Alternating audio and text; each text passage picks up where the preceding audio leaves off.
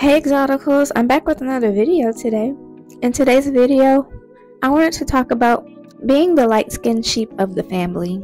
So I'm the lightest one in my family out of my first cousins on both my mom and my dad's side. There's 13 of us on my mom's side and more than that on my dad's side. I was treated differently than everybody else. I noticed I was pedestalized a lot. I know whenever I would go visit family, I was treated different. My family, they're located in the South.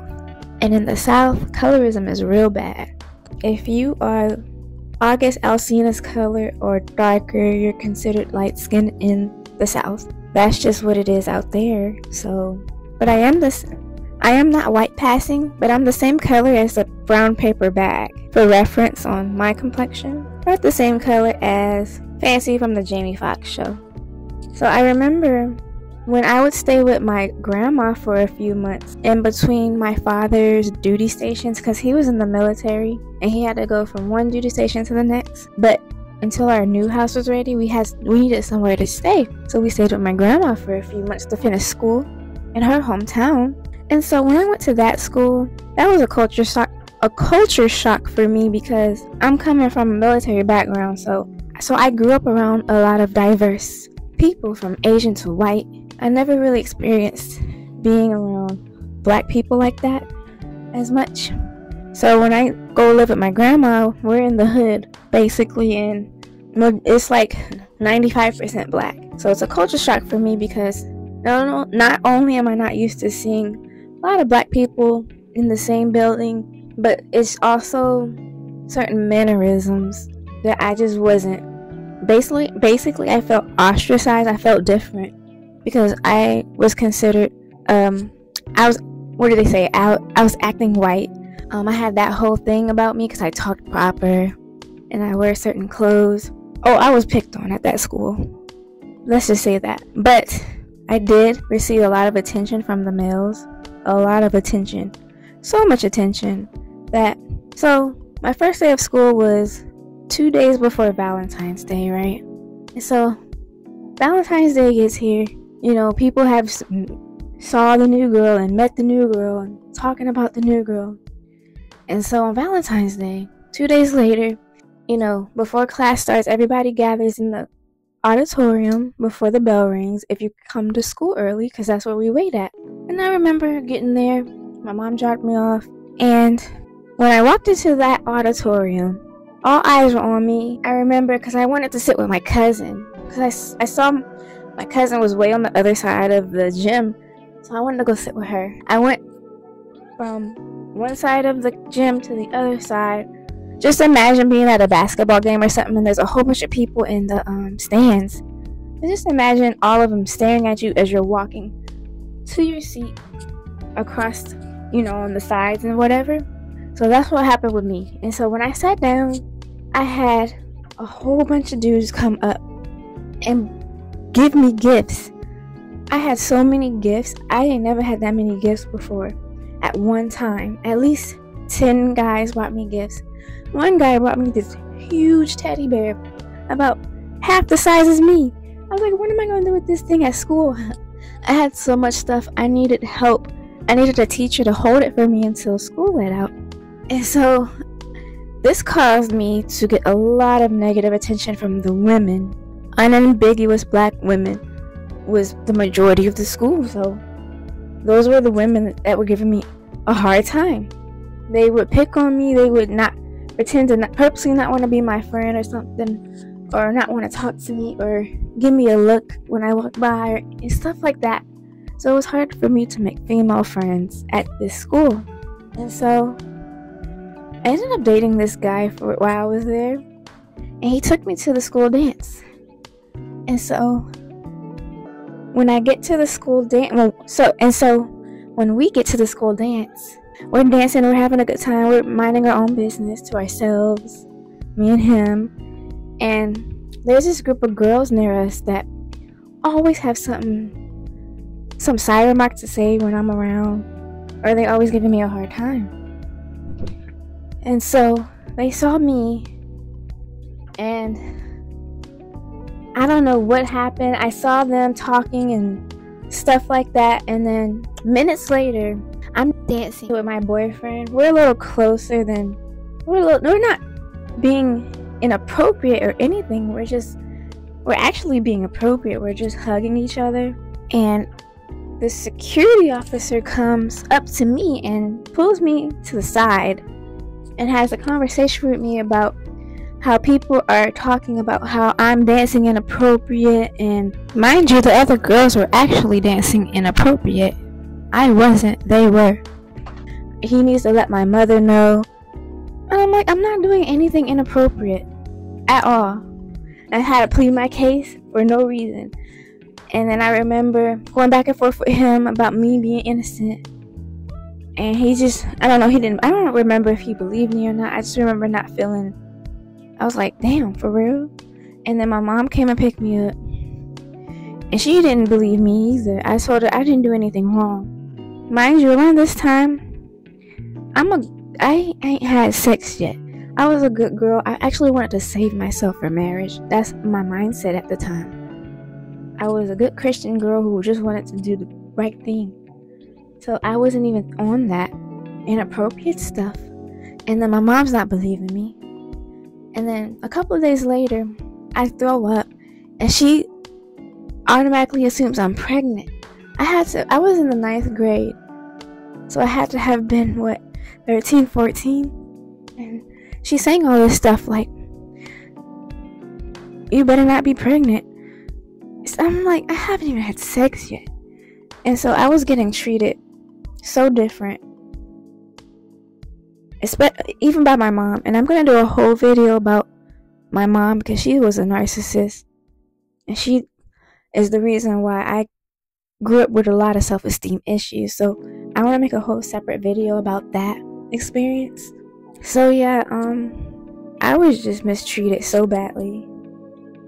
Also, I remember my mom, because she's very narcissistic, and I remember she would rant to me about my father, because my father would always cheat on her and stuff. And for some reason, she wanted to vent to me about it. I'm her child. For one, that's cringy. But for two, you don't need to tell me this about my dad, but she's telling me these things. And one thing that stuck out to me about what she said was how she doesn't like light-skinned women, because that's who my dad used to always cheat on her with. And that he told her that was his preference before he met her. Because my mom is about the same color as Oprah. She's the same color as Oprah, a little darker.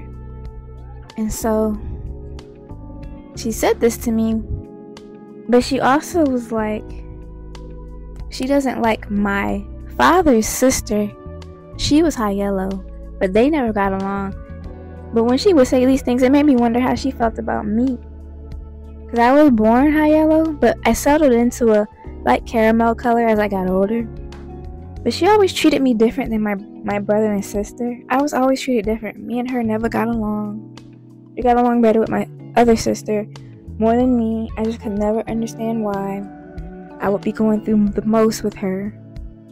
So, me growing up, I've seen nothing but light-skinned people get mistreated for basically no reason at all. I remember just, because I didn't understand what colorism was at this time. I was still trying to figure out what it was that made me feel, because I thought I was just a black girl like everybody else. But people made me feel like I was different in a sense. Because of my phenotype, I guess. I learned that later, though. That it was because of my phenotype that people treated me different. Because I thought I was just like the black girls on TV. But, you know, watching the Exoticals United channel made me realize that those women on TV are exoticals. Because exoticals are basically the black women on TV. And so when I saw black women on TV that looked like me, I just thought that's how black women look. But as I got older, I learned that my phenotype was unique in a sense because I had certain features. I had keener features and lighter skin. Because I noticed, like, my grandma would always call me light skin. I remember when I was doing my makeup at her house, she would come up to me and was like, "You light skin, you don't need to wear no makeup." And I didn't understand why she said that. This was around the same time I was living with her. And then a couple of years later, when I go visit South Carolina, there's this boy I start talking to, and we do long distance because I live in Virginia at this point. But when I go visit South Carolina, you know, me and him would talk. And then when I'm back home in Virginia, we would talk on the phone. And I remember talking to him on the phone, overhearing his father in the background talking about, "What's up with you and all these light-skinned girls you be trying to date?" So it's stuff like that I would hear growing up. You see, it seems like more light-skinned people were mistreated in my experience. I remember my little cousin, when I went over to his house, talking about he likes the way that I look. And I was just not sure what he meant by that. But, you know, when I think back on things years later as an adult, it all comes back to colorism and featureism and having a certain phenotype. Because I have a phenotype, I'm basically mixed passing. If I wore a certain hair texture weave or something, people have to question my race sometimes. Or people come up to me and question my race, or have to ask me what I'm mixed with or where am I from. And people would call me light skin like it was a nickname all the time in school and when I was in the army. So it's like, you know, being the lightest one in the family is just like, it came with a lot of ostracization.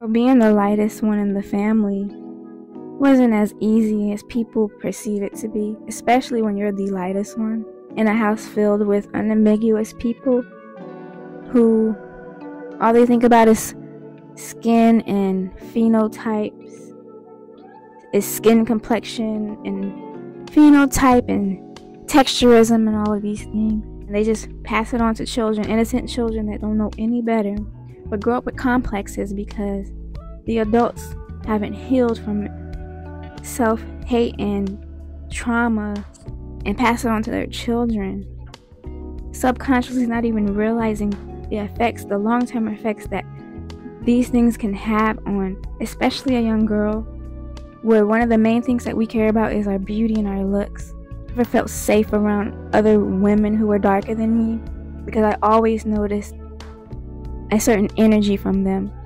I didn't do anything. I'm nice. I never did anything wrong. I'm always friendly when I meet somebody. So when I get certain energies from people, as an adult now, I can figure out and pinpoint what it could possibly be. Because what else could it be? I'm not being mean to you. I'm not rude. But you automatically don't like me though. But it's okay. Because that's why I'm making this channel. For women like us who have to deal with people in the community, in the black community, that ostracizes us for the way that we look. Like, we can help that when we can't. So we need to build a support group, a support system. And so that's all I have to say on this one. Let me know what you guys think. Like and subscribe, and I'll see you guys in the next one.